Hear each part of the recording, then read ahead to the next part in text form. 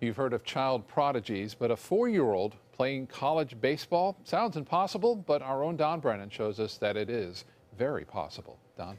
Well, Scott, I grew up a Mets fan, and during the rain delays, they'd show highlight reels from that awful initial 1962 season. The song that accompanied that less than stellar season was "You Gotta Have Heart." Ari Schultz is that 4-year-old of whom you speak, and he definitely has heart.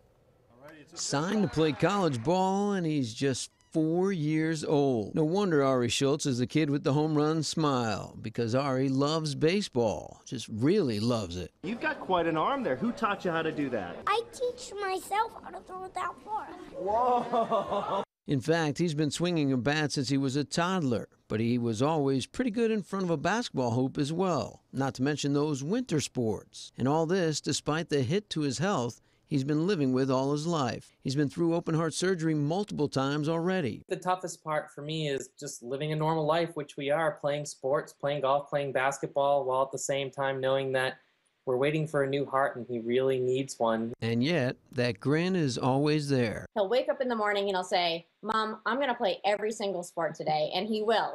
And it was really there when he met the ball players of Assumption College in Worcester, Massachusetts. They are part of a program called Team Impact, and that grants wishes to kids with chronic medical challenges. So what they did, they signed him in their baseball draft. So how cool was this, huh? Wow, cool.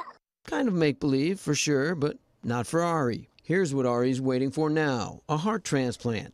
The next chapter for this future baseball star who has so much heart already. Now, Scott, Ari's the first person in the world to have undergone 2 successful cardiac surgeries even before he was born, and in his short life, he has 3 open heart surgeries to replace 3 out of the 4 cardiac valves he has, and he's also had more surgeries to remove scar tissue. His dad said probably 9 operations in all. Wow, already. Yeah. And faces more.